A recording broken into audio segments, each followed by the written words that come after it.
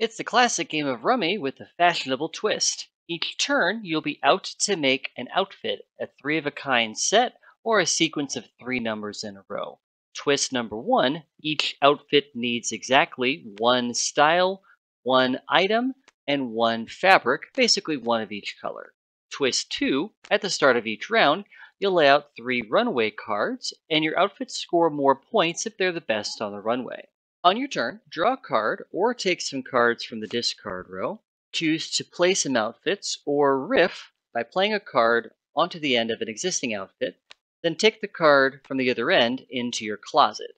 The card you play must be the same color as the one you take. This is a great way to make your own outfits worth more points or to mess up an opponent's outfit. Your closet, by the way, is a great way to reserve cards. Make an outfit or riff with them whenever you want. The cards stay in your closet until they're used or discarded. I'm just playing another outfit here with the cards from my closet in my hand. The round ends when anyone's played three outfits or is out of hand cards. Outfits are worth points, but being the best on the runway is worth even more. Fans of Rummy will love the twists to the classic, while anyone unfamiliar will enjoy the simple rules with lots of interesting decisions. This has been Rummy Runway. Thanks for watching.